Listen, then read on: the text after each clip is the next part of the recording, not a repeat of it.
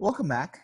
In the previous 2 or 3 videos, we looked at how to generate an alcohol given a compound with a double bond, or how to generate a diol, that is two hydroxy groups that are placed on two adjacent carbons from a compound containing a double bond, right? And in the process, we looked at how we can generate a Markovnikov's product or anti-Markovnikov's product, right?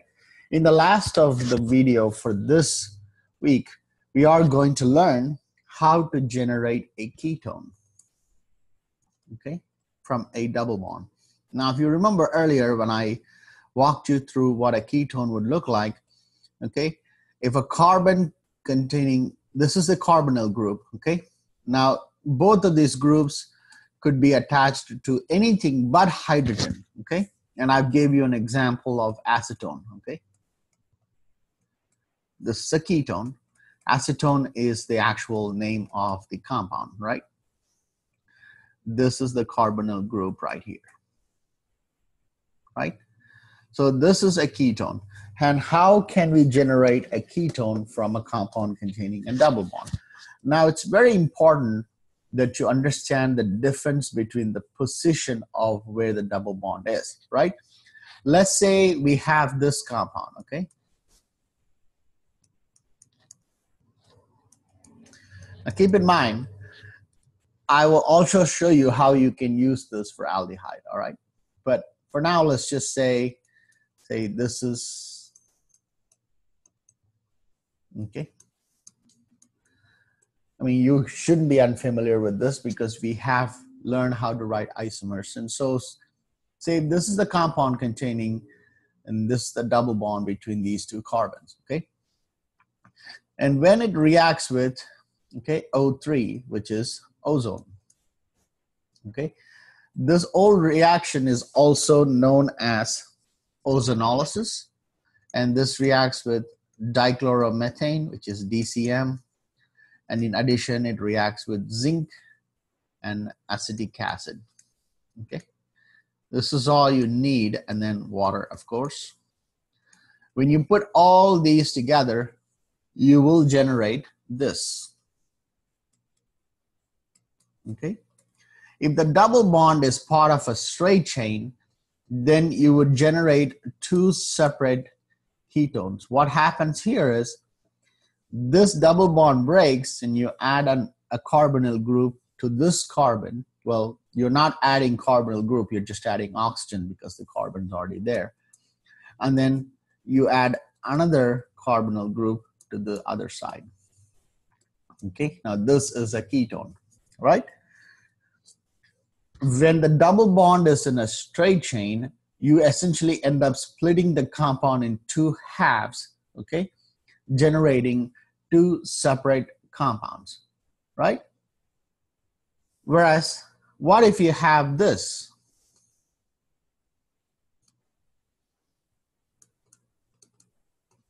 Let's say your double bond is not part of a straight chain, but instead it is part of a ring. Then you don't actually end up generating two separate compounds, but instead you just end up opening up the ring. And then I'm not going to write all this reagents again, the same thing. I'm just going to say do here, means everything that's on the top is also on the bottom. Okay, if you react that, what you end up doing here is you write everything the same way that you start with, but the only difference here is you don't actually generate two separate products, but instead the double bond O gets added to the carbon containing the double bond. I mean, remember, this is where the double bond was. This is not same as this, okay? What I mean by not same as this is you're not actually generating two separate products. You have simply broken the chain, and so this is one large product, okay? So now let's look at the actual mechanism on how this would work, okay? So as I said, so let's say we have the same reactant that I had written earlier, okay? So if this was say, your compound containing the double bond. Okay, that's what I had. And then whenever it reacts with ozone, I'm not going to write the remainder of the reagents, and I can write them as I go, but this is ozone, O3, okay? And this broad set of reactions are known as ozonolysis, okay? Because you're using ozone, it's called ozonolysis, okay? Just like how you add an epoxide, whenever you react a compound containing a double bond with O3, which is called ozone, okay? I'm not writing the other reagents just for clarity, but you should assume that they've been used, okay? What happens here is you make this complex looking intermediate. Everything is the same, but I'll write the actual name of this intermediate, okay? I can test you what the intermediate would look like on a test, okay? So this is called an ozonoid, okay? Ozonoid, okay? This is an intermediate. It looks very complex, right? Basically, everything is the same, except you just have this little cyclopentane type of a ring where you contain 3 oxygen. Basically, those 3 oxygens have come from your ozone, okay? This is ozone. Okay, so ozonolysis, and this then leads to the actual product, which is what you end up doing here is, okay, remember, you're going to make, a double bond, right? So this oxygen would end up carried away into the side products, but one of the oxygen goes with the carbon, the other goes with the carbon, and as I said, you write everything the same, but you end up actually producing 2 separate carbonyl compounds, okay? Or 2 separate ketones, okay? Well, if your goal is to produce acetone, this would be a fantastic opportunity to create ketones, right? Now, again, I want to refresh your memory that if the double bond is part of a straight chain, that it is not part of a ring, then you end up generating 2 separate compounds. That is, essentially you add a double bond over to this carbon, a double bond over to this carbon, right? Whereas,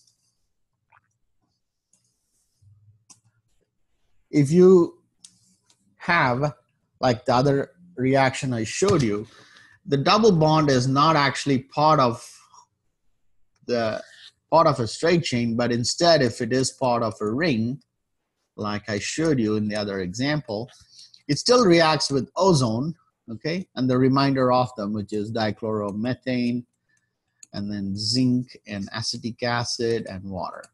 I'm just writing all the reagents. This is how you can expect an organic reaction to be written on a test, is they give you the reactant and all the reagents that you need to complete the reaction, and then you expect to write the product, right? So as I said, since we're still using ozone, we're still performing an ozonolysis, okay? We're still performing a ozonolysis. That means you will expect a ozonoid intermediate, okay? So if you see me write something within a square bracket, that means it is more likely an intermediate in a reaction. That's not the final product, right? Okay, so let's write. Okay.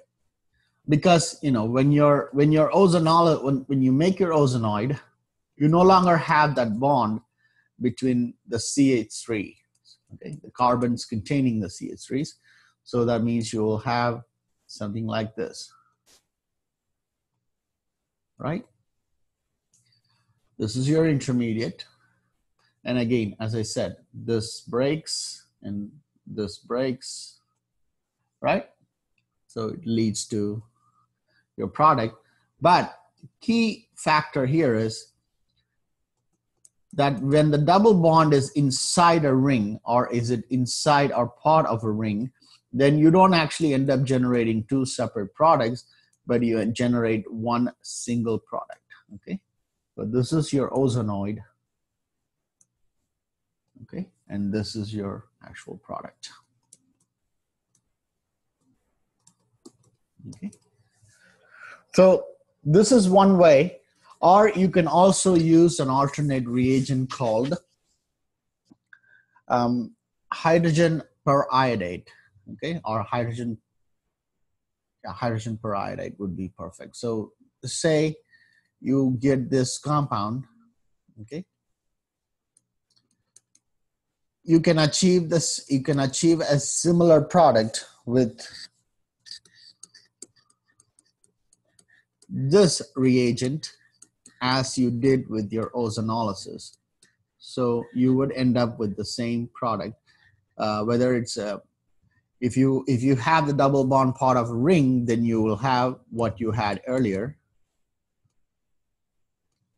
Okay, you generate the exact same product, just a different reagent.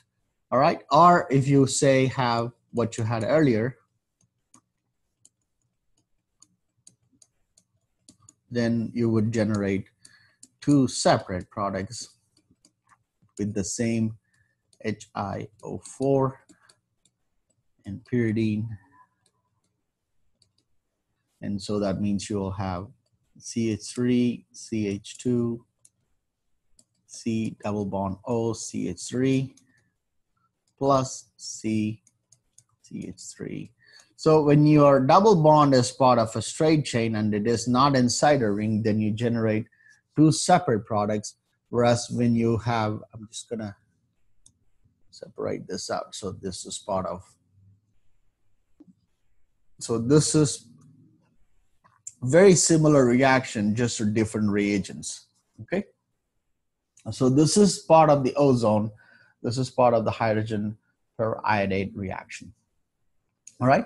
And the very last thing that I do want to tell you before I wrap this week's video series is what happens when you want to reduce something. Okay. Now, sodium borohydride, as I said earlier, is an excellent source of hydrogen, right?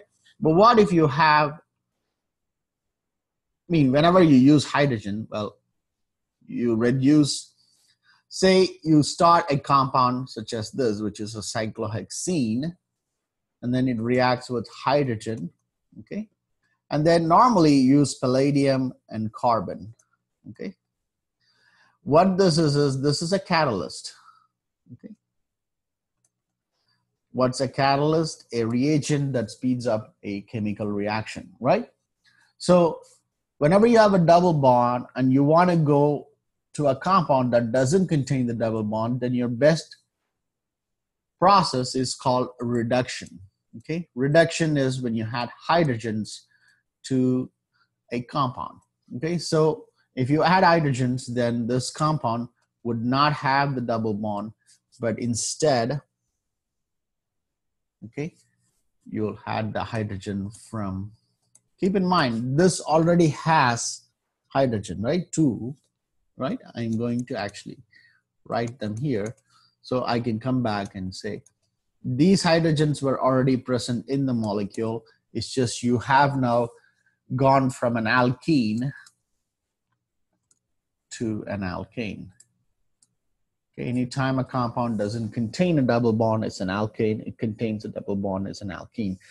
So the key here is that whenever you want to reduce a molecule, you use hydrogen molecule along with a catalyst such as palladium and carbon. Okay, this is a catalyst because this reaction would happen much faster if this was there, and if it's not there, the reaction would generally be slow, but normally it's carried out with some kind of catalyst. All right, so you can think of, you can write pretty much any alkene and it reacts with an hydrogen and palladium and carbon catalyst, it makes an alkane. All right, so let's do maybe one more example. Say, and this reacts with hydrogen and palladium over carbon, would generate, basically, I'm going to write everything and then write the two hydrogens that I've added from the hydrogen in the reagent with a different color. So the hydrogen gets added to the carbon containing the double bond. All right. So I just wanted to introduce you to the idea of reduction since we are on the topic of double bonds, and I think it'll make perfect sense, right? So I'm going to wrap this week's video series with this last piece of information. So stay tuned for more videos in the near future. All right, stay tuned. Bye-bye.